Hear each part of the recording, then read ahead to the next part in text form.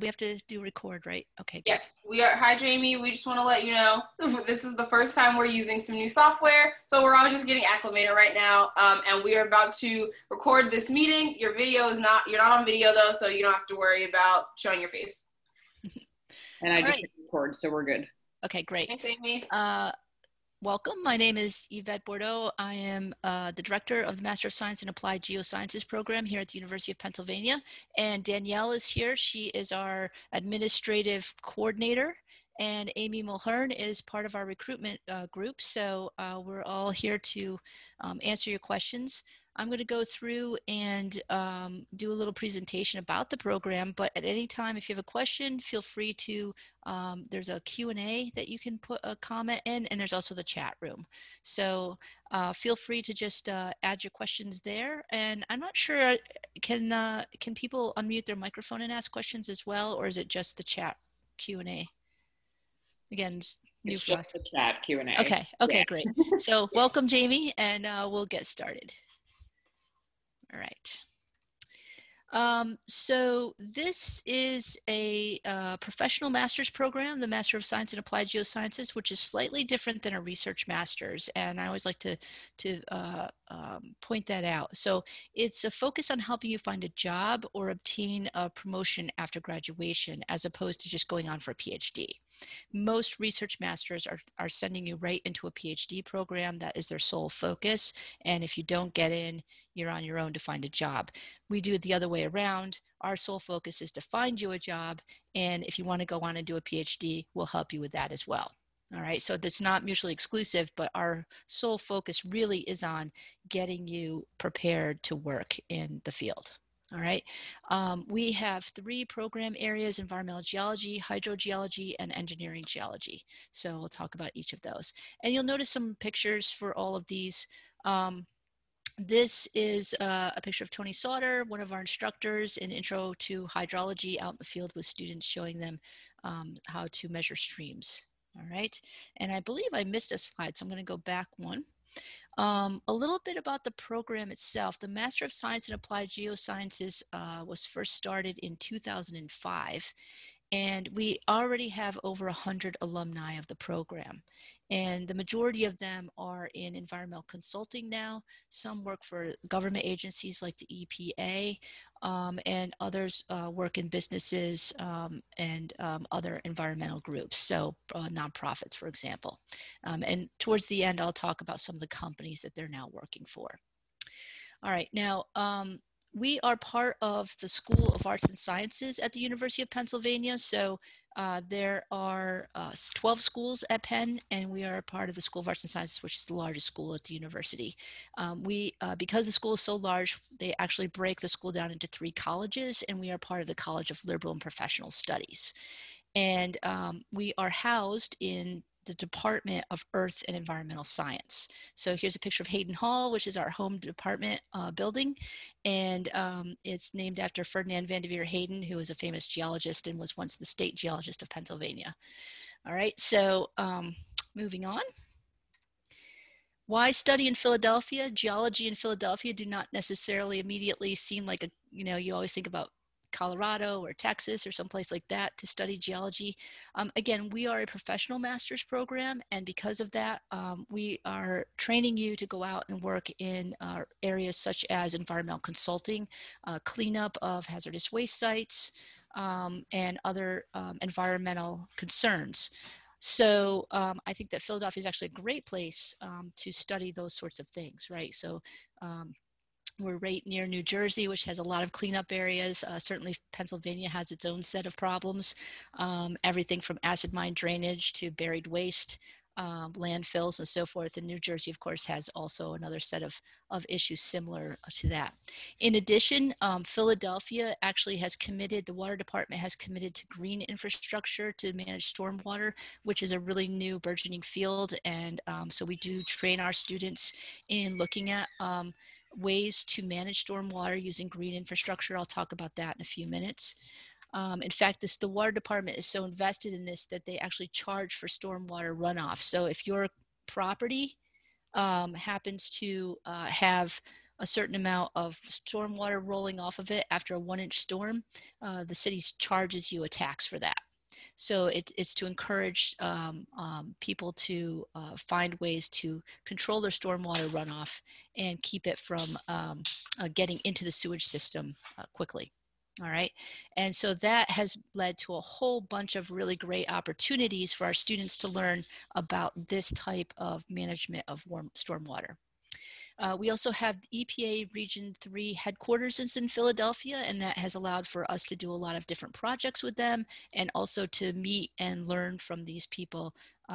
In fact, some of the folks that work there come in and teach classes for us. Now, Penn, what about Penn and geosciences? One of the big things that we like about is that our campus is a learning laboratory. It's a living learning laboratory. And one of the things, because Philadelphia is charging for stormwater runoff, and we have a 300-acre campus in the city, we have a lot of stormwater runoff. And so Penn has put a lot of money and time into designing green infrastructure projects on the campus. And so here are 2 examples, Penn Park on the top and Shoemaker Green on the bottom. And both of these are dual purpose, right? So one of them is green infrastructure and the other is, either a nice park to sit in or athletic fields, right? So in both cases, they have buried cisterns under them that collect stormwater runoff and allow the water to percolate into the ground. Or in the case of Shoemaker Green, the cistern is actually used to water the grass on top afterwards. All right, so our students have actually been working on a 5-year long-term monitoring of Shoemaker Green to make sure that it is performing to the standards that it was designed for. In other words, bringing in the water, making sure it's clean, and that as it's being used on the grass, it's not killing the grass, right, with salts getting in, things like that. So our students have been doing grab samples and water quality analysis after every rainstorm to make sure that it's performing up to the standards that it was designed for. Because a lot of these green infrastructures are built, but no one ever tests to see if they're actually effective. And so that's what our students are doing. So there's an opportunity to just walk across the street literally and do a project right on campus. So it's a lot of fun. All right, now, next, another reason to study at the University of Pennsylvania is the Water Center at Penn. And I see that Danielle has already put in a link for the Water Center at Penn. She put in for Philadelphia Water Department, which is awesome. And then we have the Water Center at Penn. And the Water Center at Penn is housed in the Department of Earth and Environmental Science, which is the department that we are in. And they work with faculty and outside groups on water policy issues, hydrology issues, water infrastructure, recharge basins, all kinds of neat projects. And students have the opportunity to get involved in all of this research. They're given research funding, there are internships, and all kinds of opportunities to work and publish with these fellows in this program. All right, so I highly suggest that you check that out if you're interested. Danielle just put the link in the chat room. And they are a fantastic resource, and they're always looking for more students. They just put out another call for funding for students who are doing projects in the water area. Now, a little bit about our faculty at Penn. We have 2 types of faculty. The first type is our research faculty. So they're doing pure research, and they're working in the areas of soils, climate change, mechanics of ice, and sediment transport. All right, so those are the major areas that they're working in. In addition, we have professional faculty. These are folks who are actually working in the field right now. So they're working in the environmental consulting companies, they're working at the US EPA and other areas. And the majority of the professional faculty either hold a PG, a professional geologist license, or a PE, professional engineering license, or in some cases both. All right, so they have a lot of experience, and they're going to come into the classroom with real world examples to apply to the themes that they're talking about each night. And so many times we've had students say to us, oh yeah, I had a class with Dr. Duda last night, and then the next day I was able to use that in my work. All right, so that's because he's able to give examples of how he's using it in his work, and then he can and then you can go out and use it the next day in your job. All right, if you have a job. So that's a pretty neat thing to be able to do. Now, a little bit about the curriculum. It's a 12-course program. That's 36 semester hours. So each course is worth is a 3-hour course. So 36 semester hours. 7 of the courses are actually required courses, and they expand your knowledge base in the geosciences. So it helps you with areas you may have missed in undergraduate or you need to refresh on, right? And then there are 2 professional skills courses and 3 electives. All right, and you can see a picture here of some of our students bailing a well right on the campus. So there's opportunities to do things all the time, even though we're in the city. And so just to go through that curriculum a little bit more closely, the 7 required courses are here. And basically these set the foundation for a strong geotechnical background, all right? But even within these 7 required courses, you have some options. So for example, the first one is geocomputations. If you're weak on calculus or you haven't done calculus in a while, you'll want to take the course called geocomputations, which is a calculus refresher to kind of get you back up to speed, and it's because you'll be using calculus in your other courses. All right, if you're good with your calculus, it's good, you don't need a refresher. You can take a statistics course, a geostatistics course, or you can take a course in geographic information systems, GIS. All right, so those are options. Intro to hydrogeology, groundwater hydrology, those are standard courses that everyone takes. You get to geomechanics and you have 2 choices, solids or fluids. When you get to, then geophysics is a standard course, but then you get to geochemistry and you have the options of geochemistry, which is rock chemistry. You can take aqueous geochemistry, which is water chemistry, or you can take the biogeochemistry, which is a soil chemistry course. So depending on your focus and the field that you're planning to go into, you can choose which one of these is the best for you. And then again, you have options for engineering geology, you have soil mechanics or rock mechanics as options. So even though there are 7 required courses, you do have some flexibility within the curriculum. Now, there are 2 professional courses that are required of everyone. The first one is project management. So a lot of students are hoping to go into or already in environmental consulting, and most people want to eventually get out of the field and get into the office and move up in the organization. And in order to do that, you'll want to move into project management. And no better way to do that than to have a course in it on your resume that will prepare you to manage large projects. So we require project management. This was based on information that we got from our external advisory board, who all said that students really should have strong writing skills and good project management skills. So we're helping you out with that. The other course is a project design course, and this helps you prepare for your capstone thesis at the end, which I'll talk about in a few minutes, but that's your research component. Here are some students at a Boulder field up in northern Pennsylvania. All right, now, the next part of your curriculum, so you have your 7 required courses, your 2 professional courses, and then your 3 electives, right? And so the 3 electives are within one of these 3 areas: environmental geology, engineering geology, or hydrogeology.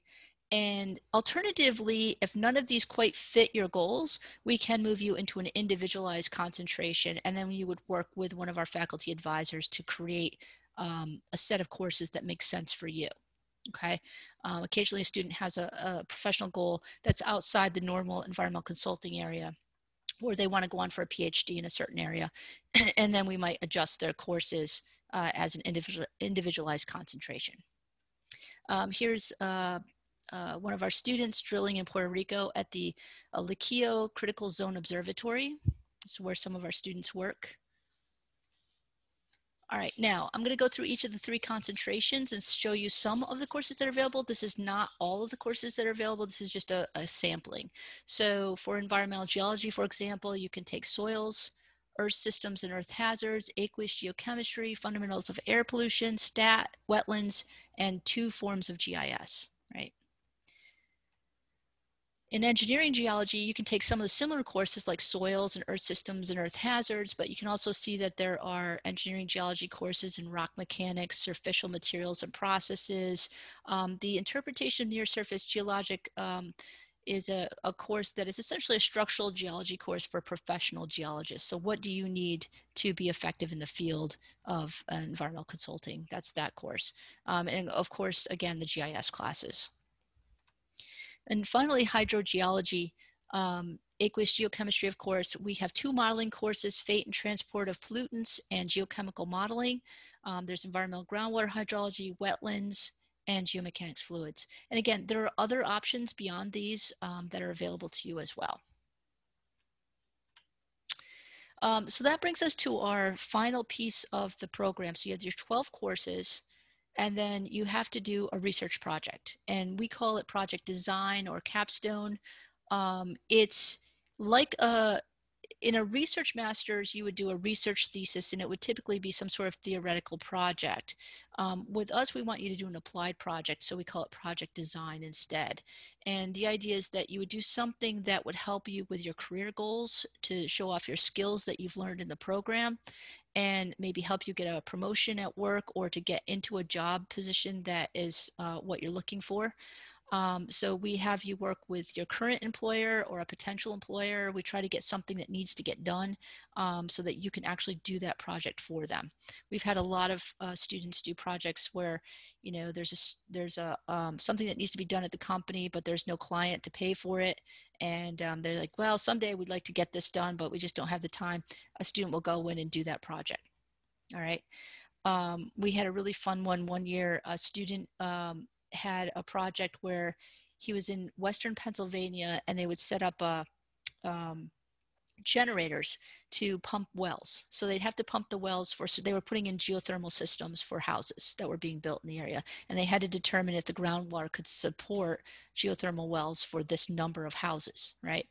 And so they'd have to pump for a certain number of days, which is about a week, and then go check that data. And if the groundwater could manage it, then they could put these systems in. Well, they would put them in and they'd turn them on, and they would go away, and they'd come back a week later, and for some reason the generators would be off. It seemed as though they ran out of gas, or somebody turned them off, or something went wrong, and they had to redo the test over and over and over again, and it was costing them lots of money to continuously do this.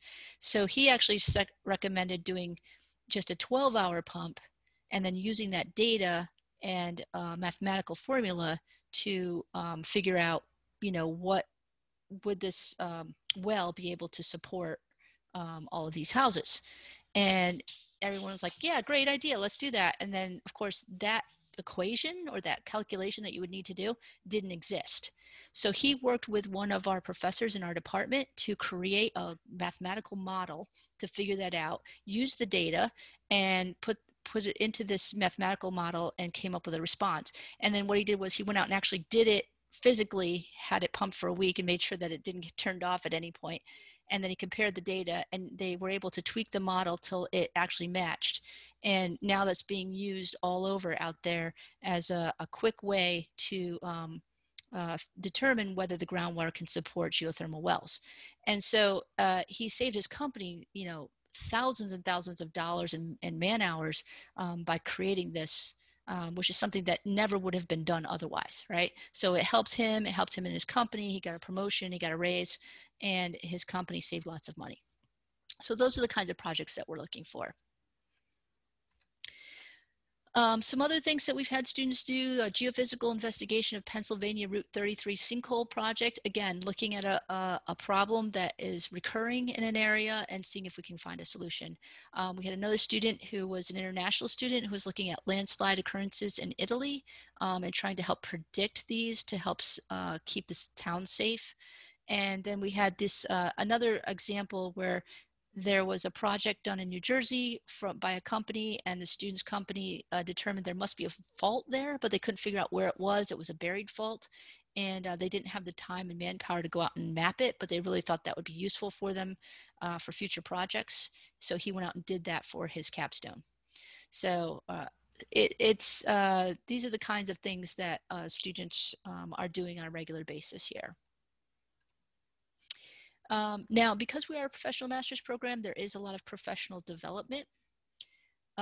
We have something called our first year retreat, and this is something that we do before you start your program. So it's usually the weekend before classes start. And it's opportunity for you to meet your advisors. We work on networking skills. You get to hear from current students about their experiences in the program and examples of some of the research they're doing. And then we introduce you to all of the Penn resources. So this is like the first step. We have traditionally had this off campus. This year it was online, but we're hoping to get back into the classrooms and so forth soon. We also have a second year retreat about a month later. And in this case, again, we talk about research opportunities because in the next semester, you come into the program. We don't expect you to come into the program with a project and an idea of who you want to work with. We don't ask you to do that. We ask you to spend the first semester getting to know everybody in the department, meeting all the professors, learning about projects, and this is one place where you learn about them. And then in your second semester, you pick your topic and we help you identify the readers for your capstone, the people who will be your advisors or your committee. Okay, so that's a little bit different than a research master's where they expect you to come in saying, I want to work with this professor and this project. We actually want you to come in and meet everybody, learn about everything, and then make the decision. Okay, so the second year retreat, you learn about research opportunities.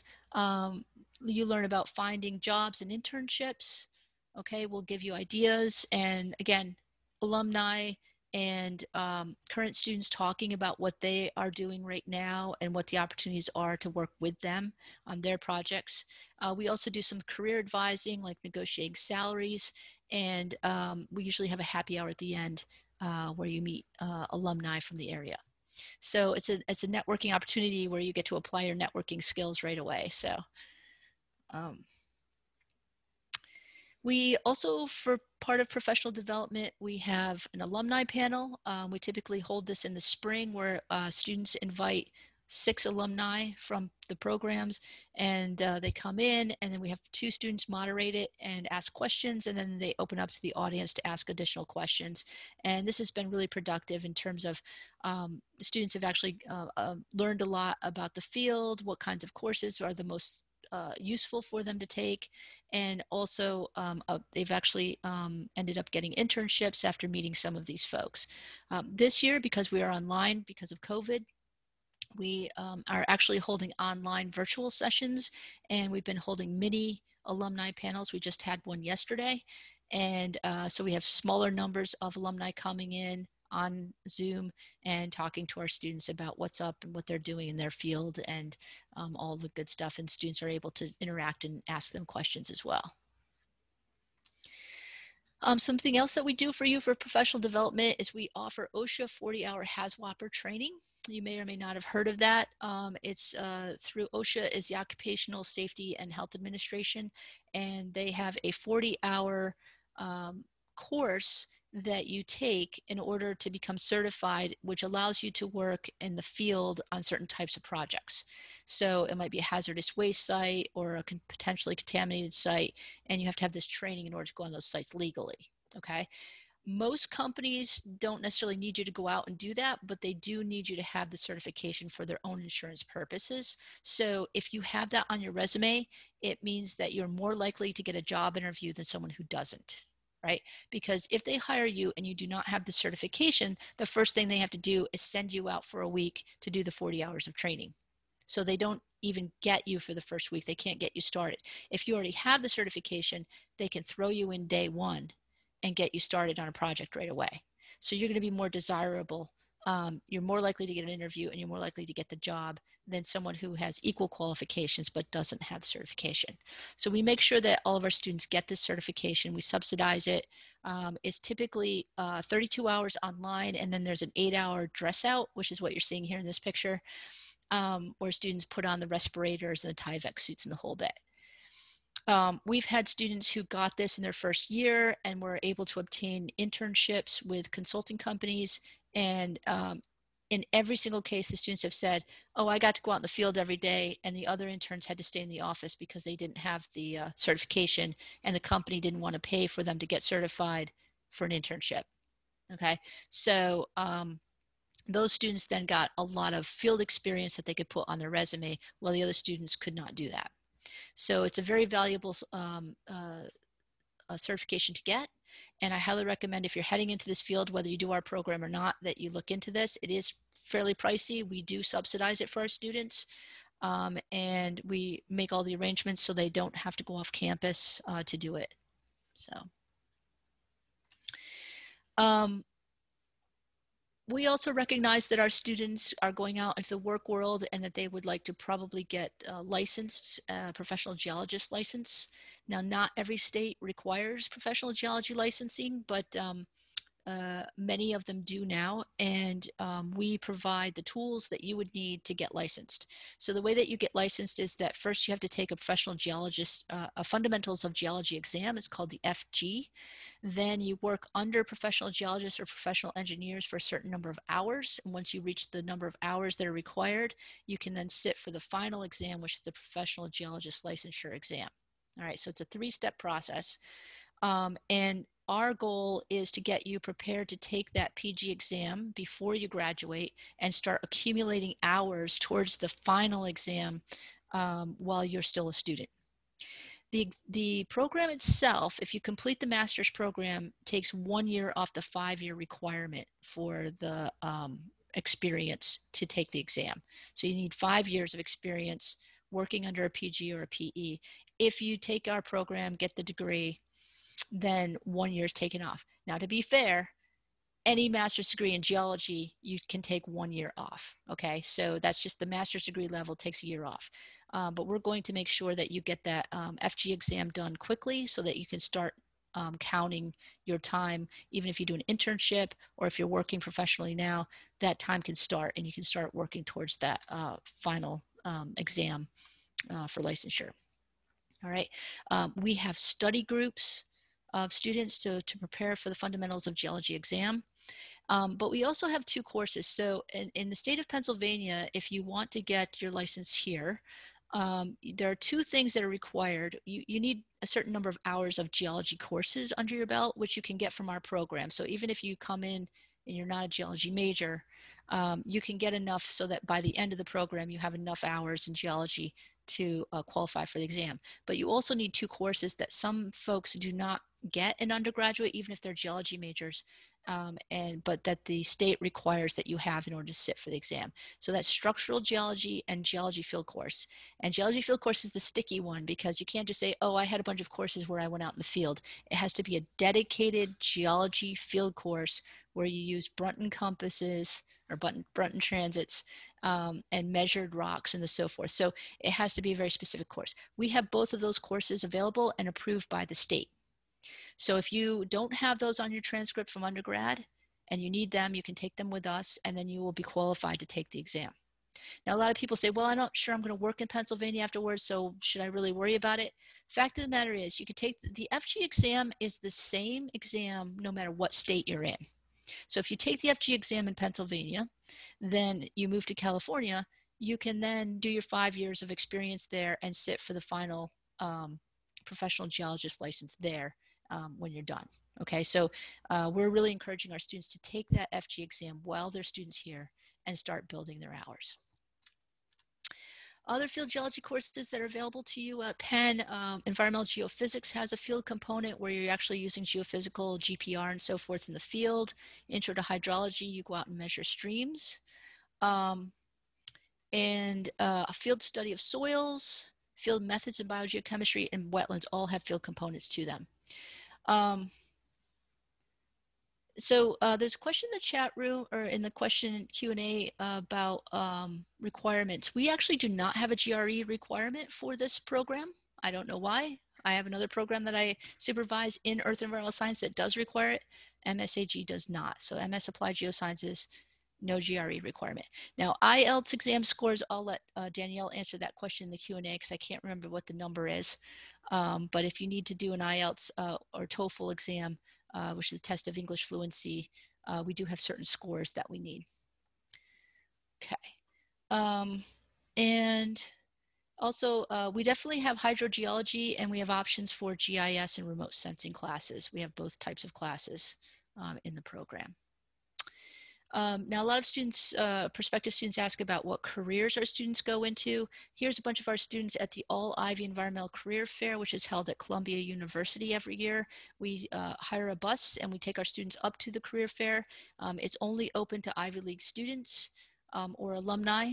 And a lot of our students have gone up and obtained jobs from that, right? So they've gone in and they've done on-the-spot interviews. There's a whole process. You put your resume in ahead of time, indicate which companies you're interested in. They take you into a separate room, and and we've had a number of students hired on the spot at this career fair. But these are some of the companies listed here that are where our students have gone recently. Okay, some of our alumni, and like I said, we have over 100 alumni now. So you should be able to. There's a lot more companies than this. All right. Okay.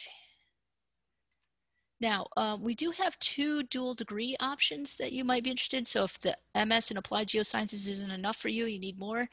We also have a dual degree with the Master of Law in the law school. This would give you a lot more of the regulation side of environmental consulting if you're interested in that. It's an 8-course program, and you combine it with ours, and we reduce the full number of these courses that you have to take. We double count courses, so it takes you less time to finish than if you did them separately. We also have a dual degree, it's actually a triple degree called International Environmental Management, where at the end you get a Master of Science of Applied Geosciences from the University of Pennsylvania. You get a postmaster's degree in Environmental Management from Mines Paris Tech in France, and you get an Master of Science in Environmental Engineering from Tsinghua University in Beijing. Okay, and ideally, in a perfect world that's COVID-free, you would go to Tsinghua, you would come here, do 2 semesters here, then you would go to Tsinghua in the fall, and then from there you would go to Mines Paris Tech in the spring, and then you would do a 6-month internship, write that up, and present that as your thesis for all 3 schools, and then obtain your 3 master's degrees. So it's a really neat program. I think we have a link for it that we can put up in the chat room for you. But I'm happy to talk about that later on. It's a fun program. We actually have 2 MSAG students just finishing up that program right now, and it runs every year. But this group, they're just in their internship phase right now. You can also, if an extra degree or 2 is not what you're really looking for, you can do a certificate in addition to your degree. So you can get the Master of Science in Applied Geosciences, and you can get a certificate in Geographic Information Systems. And so that might be attractive to some of you. They're looking for remote sensing, GIS, that sort of thing. There's a whole certificate available. It's a 6-course certificate. Sorry, 5-course certificate. You can double count 2 of those courses back to the MSAG program, which means that you would only have to take 3 additional courses to get this additional certificate. There's also a resilience and adaptation certificate and an energy policy certificate. And then law school has a law certificate. If you don't want to go for the full dual degree, you can just do a 5-course certificate instead. All right, so those are all available to you.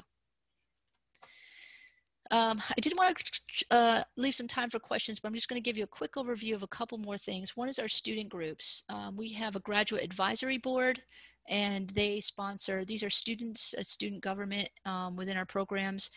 They're representatives from both the Applied Geosciences and from the Environmental Studies master's degree that we have in our department. And they host the alumni career panel every year. They host coffee hours. You can see the yummy donuts here. All student meetings, happy hours, ice skating, whatever you guys want to do. They're the ones that organize it. So there's been haunted houses and wine tasting, all sorts of fun things, rock climbing, all sorts of fun things like that. We have a couple of student chapters on campus. We have a student chapter of the Association of Environmental and Engineering Geologists. And this is the group that typically forms the study group for the Fundamentals of Geology exam for that licensure. But they also present posters at our local national meetings and do some of the career work with them. We also have a student chapter of the American Waterworks Association. And again, students attend student nights, professional networking events, and conferences associated with them. And there's a lot of scholarships and other things associated with that group. If you want to get involved in publishing, we have something called WH2O, the Journal of Gender and Water. And this is a print and electronic journal that has been, I think we're in our 7th year now. And there's opportunities for you to serve as an editor for this. Generally, when an article comes in from somebody, any researcher in the world submits an article to the journal. We have one faculty member and one student review it and make a decision on whether or not to accept it for the journal. And then you work with the author to make any edits or fixes to it before it is accepted to the journal for publication. So you can get involved as an editor, you can get involved, you can write your own pieces, you can be part of the blog, and you can get involved in the actual design and layout of each journal issue. So that's available on our Scholarly Commons, which is our online electronic journal at Penn. So I think Danielle will throw a link in there for you. We also have, if that's not enough for you, you get some dual degrees and some certificates and journals and all that stuff. We also have extracurricular activities that you can participate in, like there's the Patagonia case competition that runs every year, and one of our MSAG students here at Dell, they got 3rd place last year, which was pretty exciting. That group there included a Master of Science in Applied Geosciences student, a Master of Environmental Studies student, and then some Wharton students and some students from the School of Design. So it was a real true interdisciplinary team that made it to 3rd place on their first try. We have the EPA Rainworks Challenge, which is to design a green infrastructure project on our campus in an area that has chronic flooding. So they'll be submitting their project to the EPA next month. And we have an ongoing project with intractable problems in West Virginia, which is water issues in that area. And so we have a lot of students working on that issue, both as project design or capstones, and also as part of the Water Center, some of their work. So if that's not enough, we do have some other opportunities. Students can also do research off campus with some of our local groups. One of them is the Tacony Frankfurt Watershed Partnership. They're always looking for folks to do projects on their stream.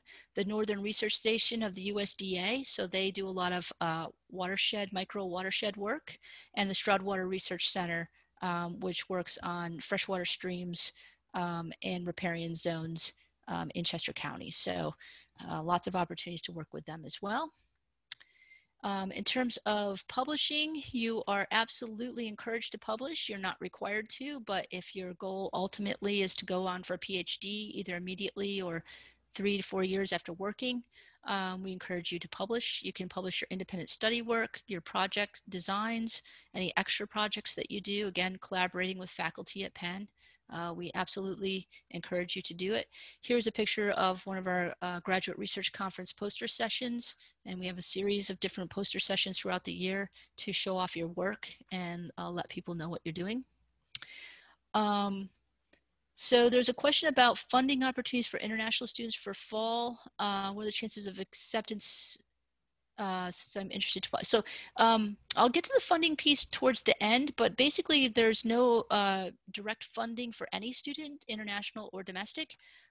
These programs are not subsidized. However, we do have teaching assistant positions, we have research assistant positions and things like that, but they're competitive, so you have to apply for them. You can also attend conferences, and we've had students present and just attend conferences. Students participate in World Water Weeks in Stockholm, World Water Forum, which will be in Senegal this year, though we think it may end up being online, unfortunately.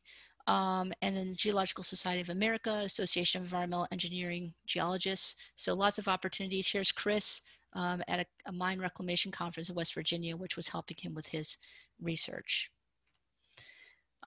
We really encourage students who are not already working to get an internship, and we help you try to find those. Here, this student actually ended up doing an internship with Freeport McMoran, which is a mining company, and he was able to then obtain a job from that position. And in fact, he helped another student get a job at the same company a year later, so that was really neat.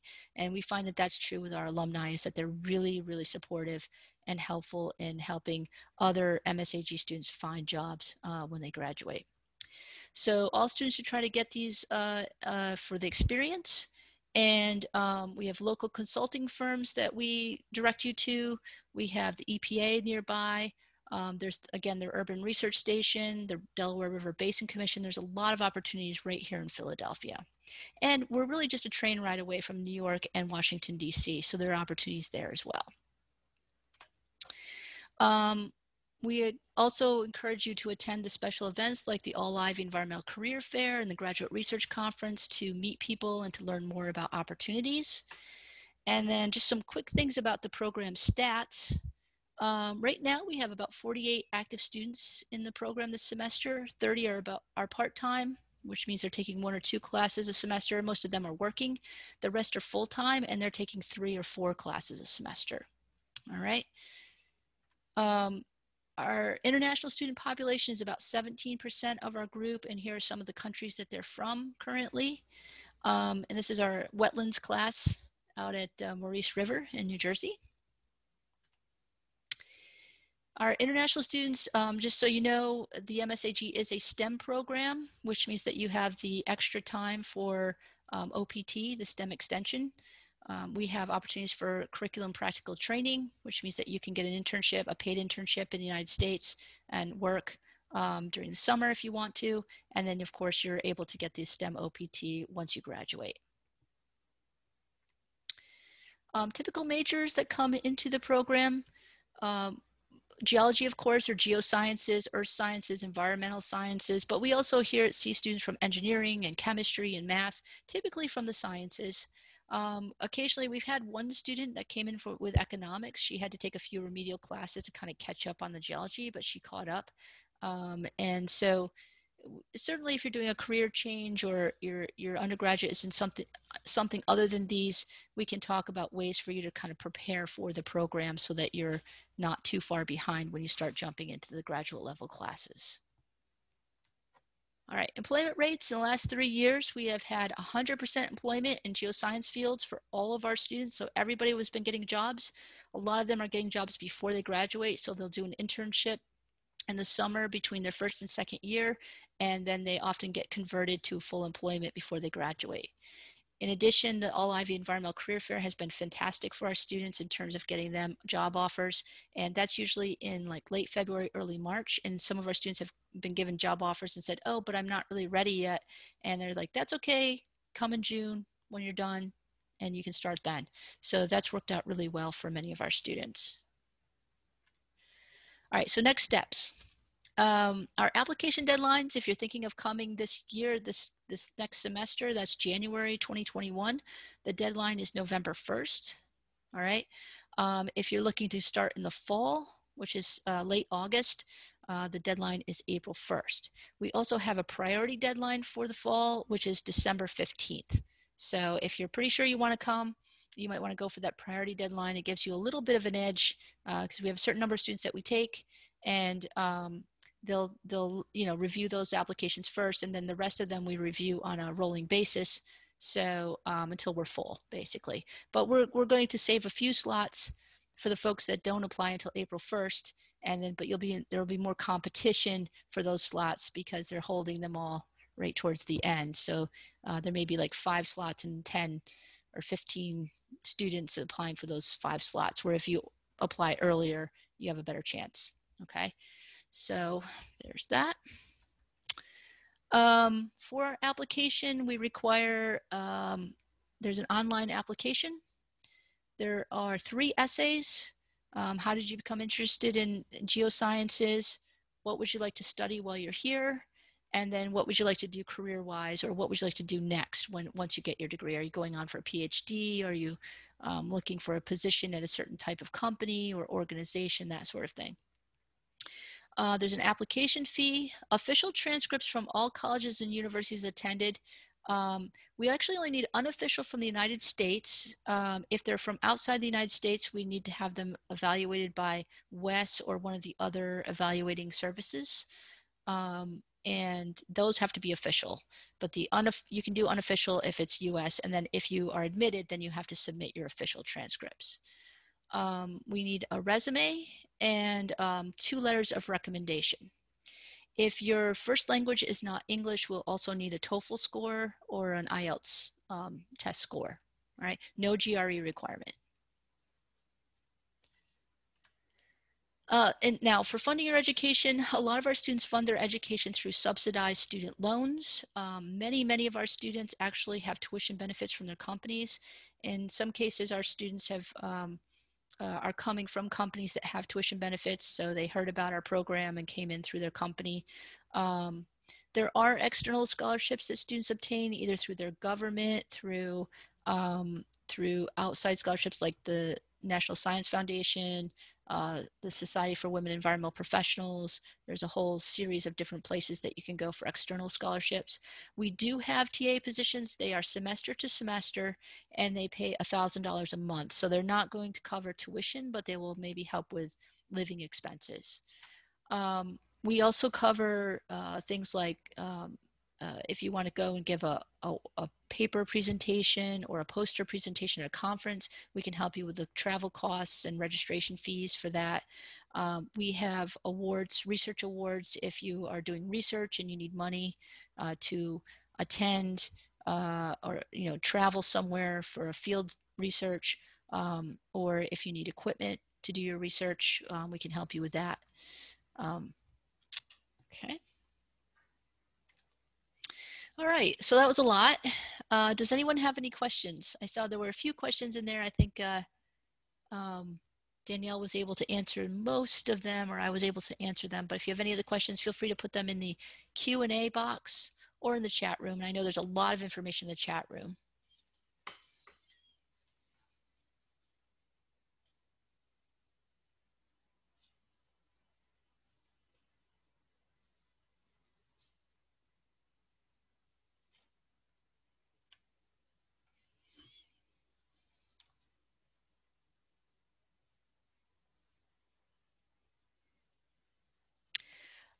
So the question is, can you receive transfer credit for undergraduate courses, for example, a soil course? The answer is no, actually.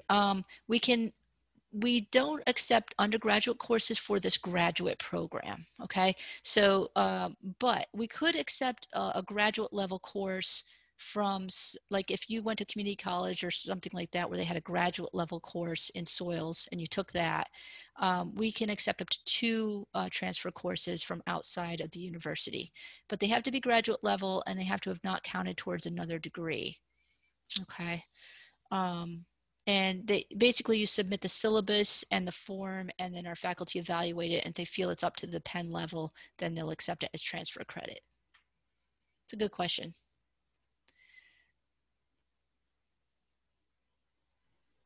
But if you had a soil course as an undergraduate, you could, not take that here, or you can take an alternative course. Yeah, we have one question in the chat. In the Q&A, Jamie Hernandez is asking, what will the number of classes be per semester? Okay, so I'm not exactly sure what you mean by that, but I'm gonna go with 2 things here. So if you want to be full-time, you would take 3 or 4 courses a semester. If you want to be part-time, you would take 1 or 2 courses per semester. Okay, now within that, but beyond that, the other side of that question might be, the answer might be, we offer 6 classes within the Master of Science in Applied Geosciences every semester. So it's 6 in the summer, 6 in the fall, 6 in the spring, and 4 in the summer. All right. In addition, you have the opportunity to take some courses in our sister program, the Master of Environmental Studies program. So our GIS classes are offered through the Master of Environmental Studies program. So you're able to take those courses. The wetlands course is part of the Master of Environmental Studies course, but it's about 50% Master of Environmental Studies students and 50% Master of Science in Applied Geosciences in the class, right? So though we only offer 6 within the program itself, which are very, very specific geoscience courses like geophysics, engineering, geology, geomechanics, all these other courses are available outside of that. So in any one semester, you may have 14 to 20 courses to choose from, okay? So it's always, you work with an academic advisor every semester to make sure that you're getting the right classes in the right sequence. Also, our courses are at night. We were originally designed for environmental professionals that are working full time. So all of our classes are at night after 5 o'clock.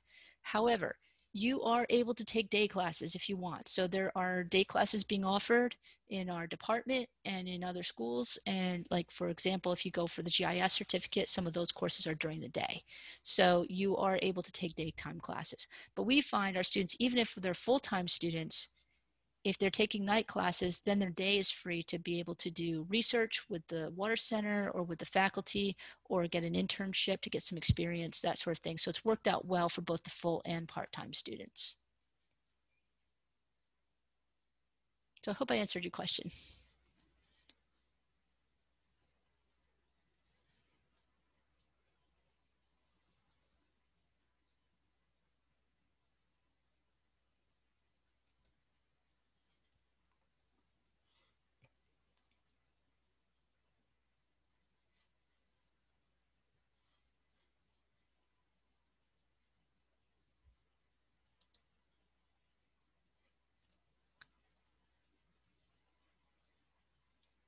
The question is, what is the requirement for an international in case of holding a Master of Science from the US?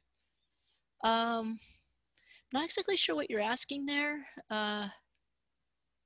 If you have a Master of Science from the US, do you mean like in terms of submitting transcripts, or?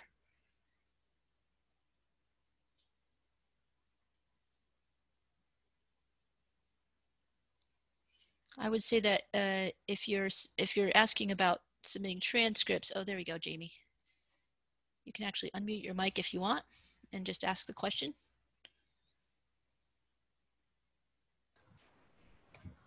Are you listening Yes. to me? Yes, thanks. Okay, yeah, my question is, Joseph, there is, I mean, I hold a master from my U.S. university. Is there I do need a TOEFL or not? So usually what you would do then is just send an email to lps@SAS, the email's on the application, and just ask for a TOEFL waiver. If you took a TOEFL to get into your other program and it's still valid, you can just throw that score in. But otherwise, you can just request a waiver, and you just say in the email that you request a waiver because you already have a degree in the US. All right.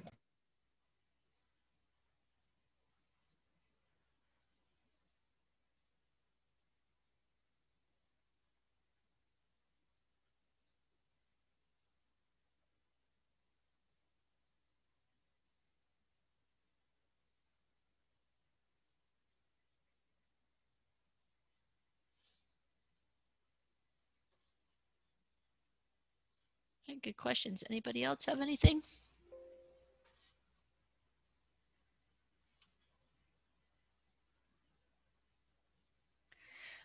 So the question is how to get enrolled in the PhD program. Do you mean at Penn or just in general?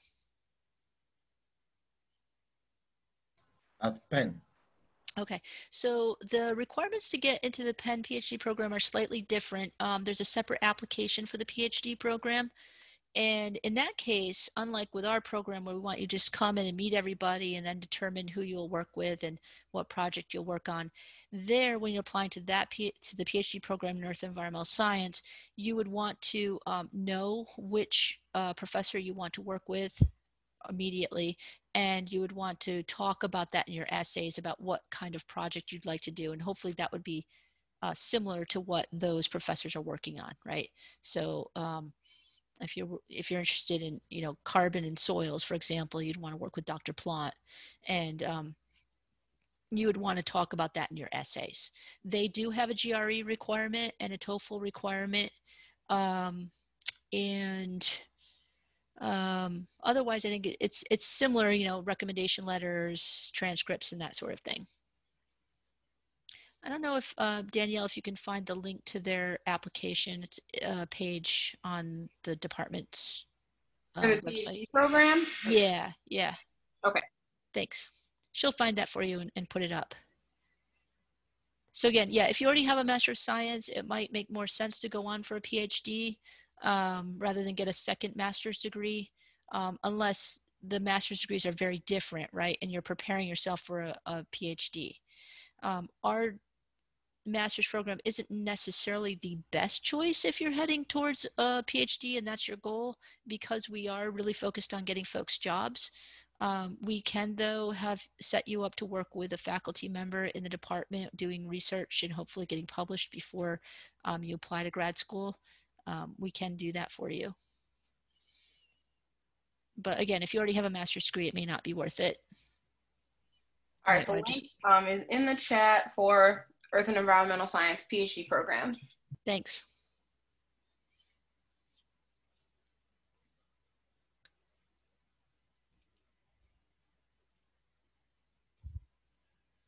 All right, any other questions? We're coming up on 1 o'clock Eastern time. So the procedure will be a little bit different from the masters for the PhD? The application, you mean, or? Yeah, the application. Yeah, it's a slightly different application. It's still the same application system, but they have different essay questions. And again, a slightly different requirement. For example, we do not have a GRE requirement for the master's program, but we do for the PhD program. Okay. Same people reviewing, but you know, they're thinking about it in a different way, right? Because for the PhD, they're looking to